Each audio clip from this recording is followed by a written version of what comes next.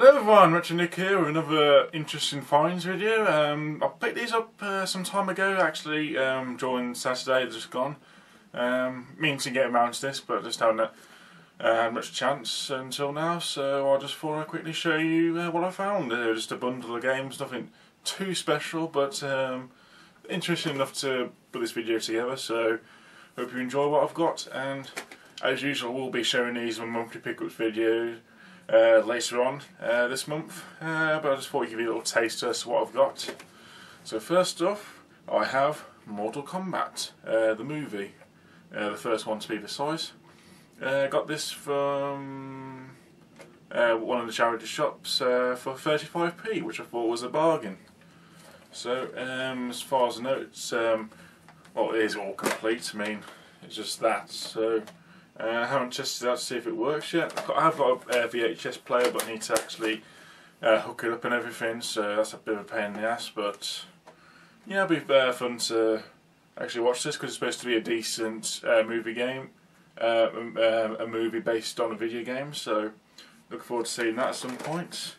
Probably get a DVD or Blu-ray copy of it eventually, but for 35p, I can't complain. Goes towards my video game movie collection. And next up, for the PS2, cost £1.50. That is Resident Evil Dead Aim. Basically a on-rail shooter, as far as I can tell, because you do need the G-Con gun. Yeah, you need a gun. I think you can play with a controller, so be interesting to try this out if I ever get a chance of getting one of the gun controllers, and also a TV that'll actually work on it, or just try it out with a controller, see how it plays. So that's an interesting game to pick up. Nothing too rare, but not too common. That's the first time I've actually seen it out in the wild. And lastly, but by no means least, for the original PlayStation 1, we have R-Type Delta. So this is probably the more uncommon of the three items I've got.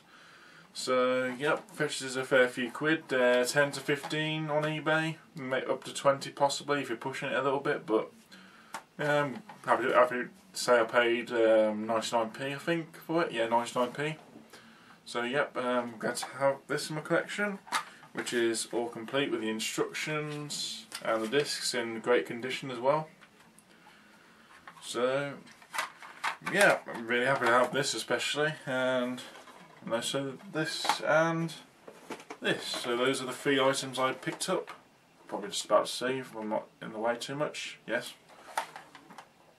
So yeah, that's an interesting find video for January so far. I'm not sure if I'll find anything else this month. But as always, whenever I find anything interesting to talk about, I'll always show it on these videos, or show them in the monthly pickups videos if it's from Retro Station or eBay or anywhere else. But you should know Joe by now. So okay, hope this tides you over till I do some more videos. More videos are coming, I assure you. Just have to get round to doing them. But they are planned up here in my head, so they will be coming out to you.